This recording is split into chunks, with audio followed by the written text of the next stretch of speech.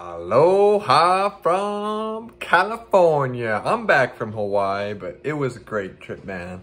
It was a great trip. We had hashtag shenanigans in Hawaii. Hawaii. Aloha, brother. You don't got the aloha spirit no more. What the freak, bro? I feel like COVID took the aloha spirit out of everybody in Hawaii. What the fudge, bro? Like, what the freak, bro? It's all good, man. It's all good. I still got aloha. I still brought the aloha to the island, if you know what I mean. Hey, man. It was a great trip, man. It was a great trip. I had a lot of hashtag fun.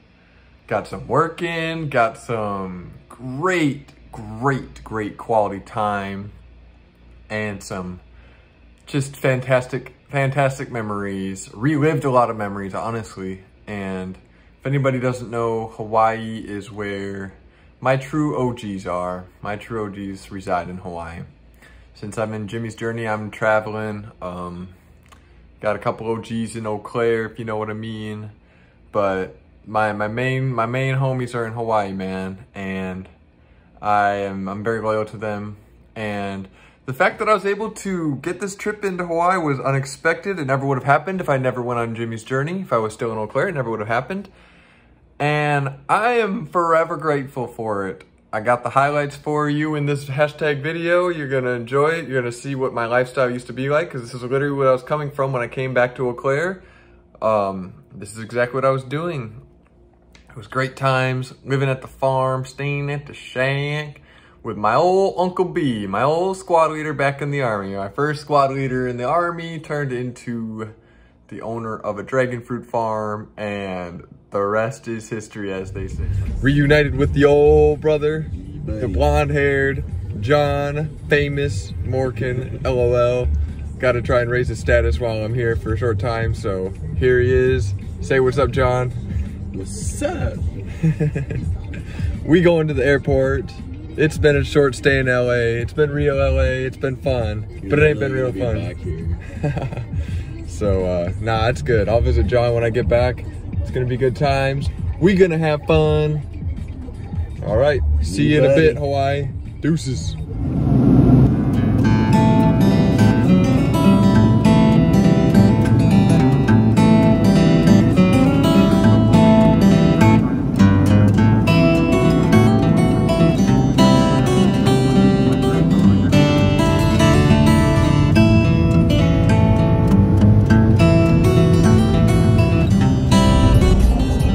We are back in hashtag Hawaii, the old proving grounds where little Jimmy became James, or James became Jimmy.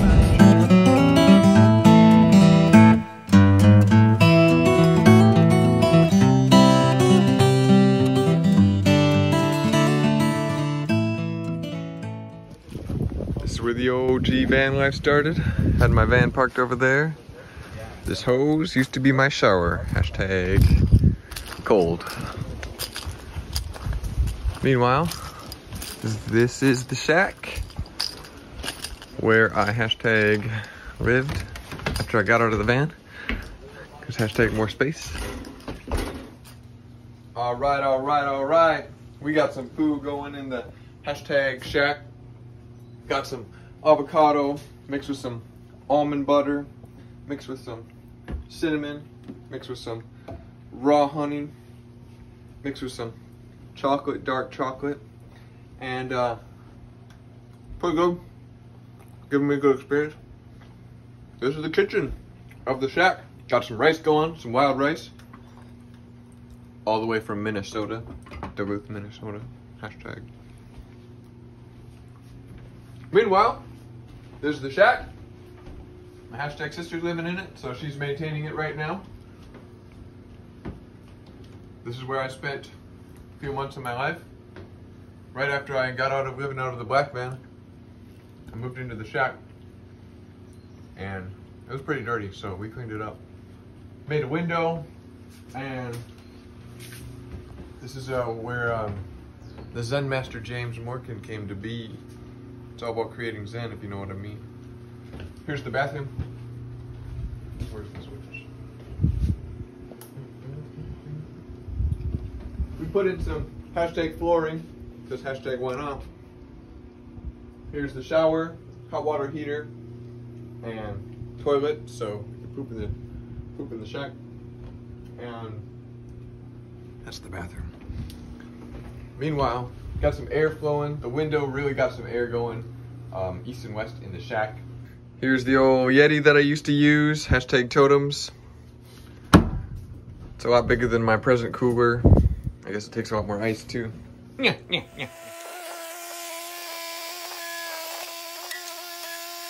All right, we harvesting out here. Ouch, hashtag pokey. So we bust off the old flower. Got some ants crawling on there, it's all good. Cut it nice and close. We good. Nice and red, nice and juicy. I know you go to the local Woodman's or the local Cub Foods and these bad boys are $9 a pound. I mean, $9 a pop for a small and rotty looking one. Look at this bad boy. Clean, red, fresh, and ripe. Ready for harvest, baby.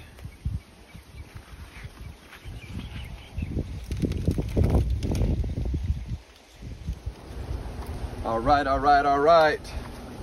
We got a couple buckets of dragon fruit. We gonna put it in the hashtag tractor so we can sort it out at the front.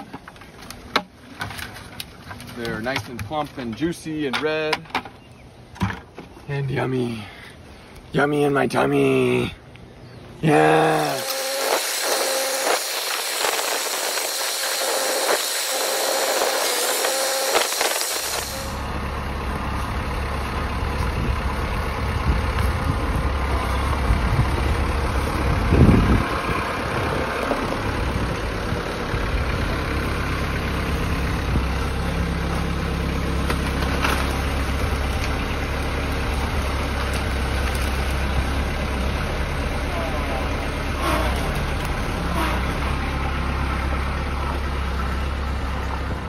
Out here, we filling up the truck with hashtag dragon fruit. It's been a long day. We got almost a truck full. Where am I going? We went that way. We going into the main part of the.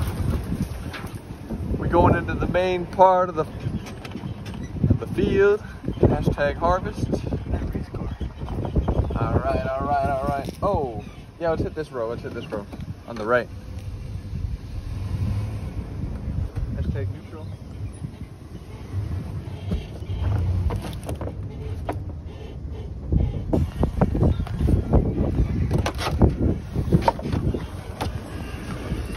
All right. This is today's product. Would you look at that?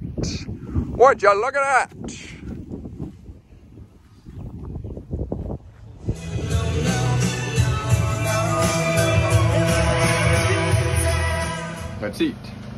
Couple ways to do it. I showed you the other one, I think. Hashtag peel it like a banana. Or you can do it the fun way.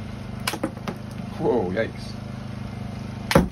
Oh, it's a red one. Didn't know that. All right. I'm just gonna slice it in half like so. And cut it into pieces.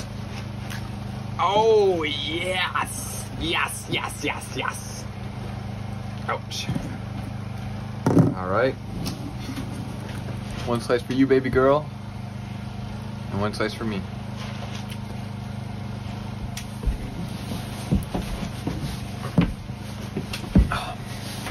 It's good mood food.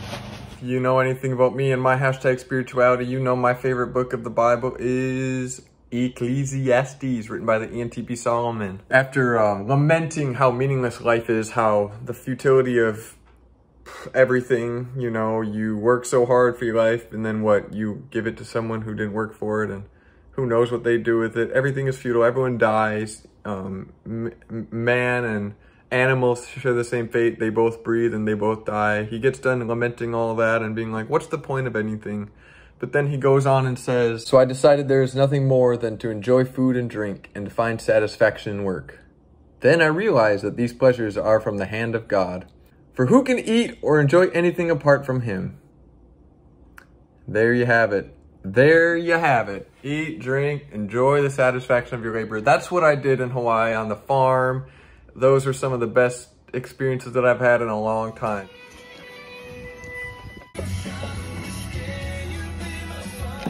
That's what it's all about for me, man. That's what it's all about. It all comes back to food. Hey, man. Enjoy good food, bro. Homemade food, man. No one cooks better. No one knows how to enjoy food with people better than B and his entourage of friends, family.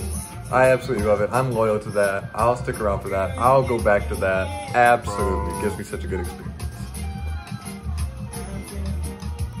Hawaii was a lot of fun, man. I had a good experience, good learning experience, good feedback. I got so much feedback and just a lot of reaffirming a lot of things. Reaffirming. And it was so good to see improvement in my friends, and I hope they saw improvement in me. I hope that they found a new me, because I feel like a completely different person from the man that I came back in Eau Claire to in March. I feel like a completely different person since I started Jimmy's journey, bro. Like, happened so fast, man. It's all good. Hands down, the best part of my experience in Hawaii was the quality time. Anyone who knows me knows I'm just a sucker for quality time. I got my 4 ride or dies in Hawaii. And y'all know who you are, man. I love you guys. I respect you guys so much. Each one of you guys upgraded yourself. You are a better version of yourself now than the last time I seen you back in March. Each one of you has taken steps to upgrade your inferior functions, you know, performance, increasing your performance and securing a better future for yourself, being responsible about your future, and not being too proud to perform properly. I mean, that's freaking amazing. I love that. Can't help but, you know, stick around for that experience, if you know what I mean. LOL. And, you know, my rogue, you know, putting SI inferior, putting your whole security and your whole comfort at risk, because you're not going to bow down at the feet of the statue of Nebuchadnezzar, aka the COVID vaccine. Willing to sacrifice your own comfort, your own security, because you're not going to conform, because you're going to be the pariah. You're going to go anti-society, because hashtag, that's what NTPs are made for anyways. That's our lot in life. It sucks, but I respect the ones that are put everything on the line, their own comfort and their own safety and security, because they know they can endure, because they know they're so strong. They know they can outlast anybody.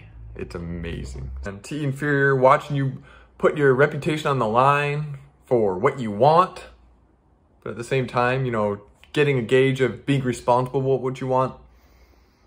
Man, you know, my anti-hero, I have to put my anti-hero around people who are successful, who have good futures themselves, because then I myself can allow myself to have a good future. Then I can intertwine my future with you. I can absorb your good habits. I can learn from you. You can teach me. You can criticize me. You can help me in your journey, because you're on a good path. And so I can put myself on a good path. Let me teach you how to improve your life, or you teach me how to improve my life. Otherwise, bye. Like, seriously, that's it for me, man. Like, it's it for me, man. I'm not saying I'm right by doing that. I'm just saying that's my preference. That's my natural preference, predisposed because of my cognition that I have, okay? So if you're concrete, if you're past focused, you are just as good or bad or neutral as anybody else, including me, okay? Don't misunderstand what I'm saying. I'm just future focused. And I'm not saying I need future focused friends. I'm just saying I need people who can improve me the meaningful way. The way of the hard work, the tortoise route, not taking shortcuts and this or that. And so y'all are it for me, man. Like, I'm on Jimmy's journey. I don't have a lot of friends that I can just have in person, and pretty much they're all in Hawaii. Most of them are in Hawaii for me. And it's sad that I can't be with y'all, but at the same time, y'all motivate me, bro, because I better upgrade myself for next time I see you. And I will see you again, because hashtag, it just gave me such a good experience in Hawaii, man. Gave me such a good experience in Hawaii. I have to go back. I have to go back and have a lot of fun with you guys. And you better believe I'm going to improve myself. You better believe I'm going to be working on my habits. You better believe I'm going to be strengthening myself, gaining experience. Hopefully I can teach you from some more experience that I gained. You can do the same for me. We can call each other out. We can criticize each other. We can not enable each other. It's so funny because once I became aware of my Druid friend being my bronze pair, not an ISFJ, I realized how much we enabled each other because hashtag bronze pair enables each other like all get out. And so I worked on it. I worked on not enabling him, and I feel like he was doing the same thing to me because he criticized me openly about a couple things that I was doing, and it's good, man. I'm grateful, man. Hawaii is an absolutely beautiful place. Enjoying the scenery was something that I cherished doing.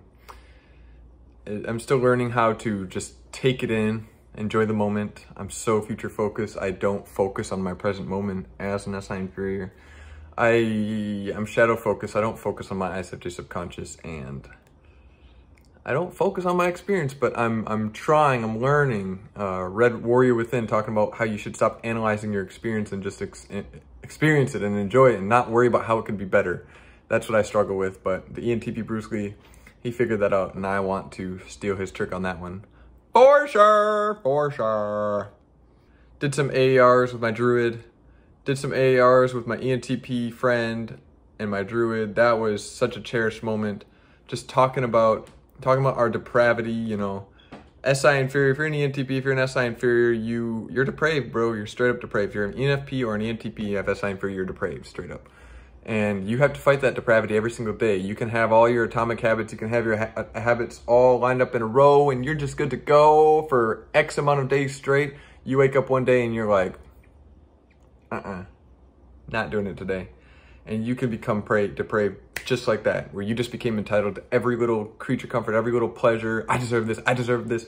And it sucks, it can consume your life. And we talked about that, how we struggle with it, man. You know, I talk all this shice about eating healthy and working out and whatever, but I have days, and sometimes they can stretch out into series of days where I just get so depraved and I just don't want to do anything. And it's a struggle, man. Everyone has that type of struggle in their own way, but it manifests in this way for an ENP, an SI inferior. It's absolutely horrible.